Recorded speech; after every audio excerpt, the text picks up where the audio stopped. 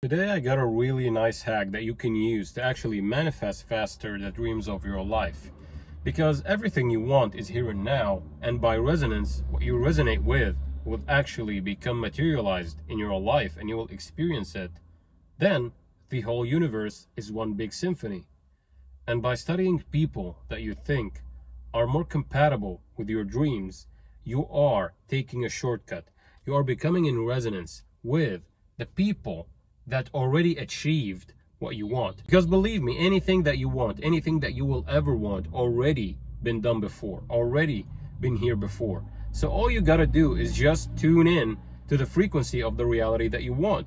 All you gotta do is just become the man or the woman that you want to be. And one of the ways that you can do that is to actually study these people. Some of the people actually love Napoleon, for example. And Napoleon Bonaparte was actually one of the greatest leaders the history have ever seen. So you can actually right now study the autobiography or the biography of Napoleon and you will become in resonance with him. Steve Jobs, for example, you can study the autobiography or the biography of him and you will find yourself becoming in resonance with the aspect that you think is more compatible with you. Because this actually explains reincarnation, because to the right brain mode, and this is a thing about the physics of quality, everything is in harmony. Even a sound and a color, in quality, they are in resonance. For example, when you hit the do on a musical scale, after 7 notes, you will find another do. The same quality, different sound. For example, you can just, if you are in a harmonics and whatnot, you can check the monochord by Pythagoras. And Pythagoras actually was one of those people that did hide a lot of things, because many people were actually thinking in terms of quantity. So he did hide a lot of things about the quality of things. So right now, all I'm telling you is, by becoming in resonance with the reality that you want, by studying people that already did what you want to do, you are speeding up your manifestation. You are making it visible to you, because everything is here and now. So all you gotta do is know what you want and then study the people that already did it. Maybe you are so excited to know more about Jeff Bezos and how he actually became one of the wealthiest people alive. So you read about him, and things that you are interested in will actually become in resonance with the things that you are reading about. You are interested in money and you are reading the autobiography of any billionaire out there. All of a sudden, you will have an informational exchange, because resonance is an informational exchange. And you will start to get ideas once you immerse yourself in studying these things. And this is the thing about resonance. Resonance is multi-dimensional. So sometimes you will wake up and the right idea at the right time will be in front of you, and you will be like, wow, how is this happening? And you will be just in awe. And I don't want you to be pessimistic all the time, man. I want you to just see those things and give it time. I know I told you before, time is not real, everything is here and now, but I'm telling you, give your own brain time. Because your mind been programmed for years and years and years to a certain way of thinking, and now you are reprogramming that mind by studying new people, by studying the ideas that will take you to a whole new level. So don't rush the process, enjoy it, because when you are in a rush, you have anxiety, for example. You are looking forward, you are not living in the present moment. As I told you before, I told you over and over, there is only the present moment that you should enjoy. And the present moment is affecting the so-called past and the future. And the sun is right in front of my own eyes, so I cannot even see what am I recording. So excuse me if anything is loud, and I'm so bright right now because the sun is frying me right now. So let's talk a little bit about how can you make this work much more faster and much more efficient.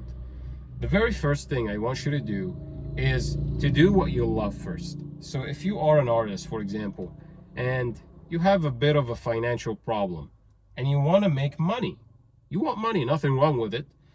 So what will you do? First thing first, Imagine yourself having already the money that you want.